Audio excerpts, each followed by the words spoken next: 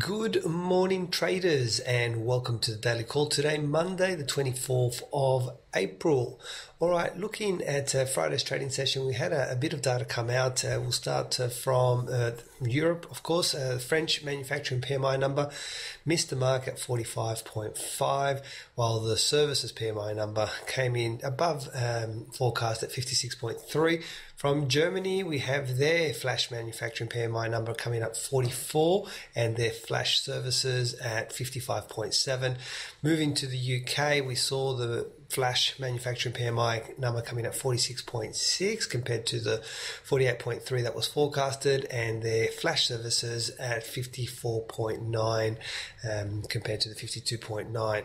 Finally, from the US, also flash manufacturing PMI numbers coming in at 50.4, better than expected, and that which was 49, and the flash services at 53.7.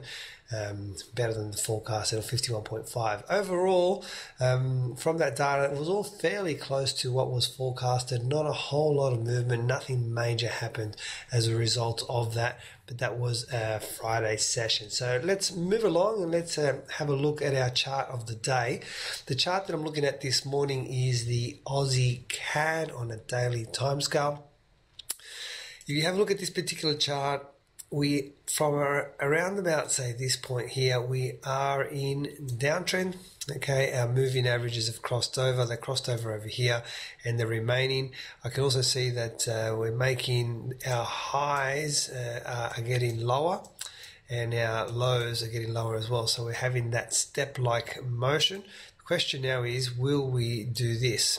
Okay, so that is the question. So what we're going to try and do is trade with the trend in a downward motion. And if you have a look at the highlighted candles here, the two in yellow, you can see that I have already produced my reversal pattern. So in other words, the market's come from here up, giving me the reversal pattern, and now we are in a position that we can take a trade downwards in continuation of that trend. So it's an inside candle. This little blue one here is this morning's candle. What we're waiting for is if we break the low of the inside candle. So if this blue one breaks the low, that's it. That's our trigger. We're in the market.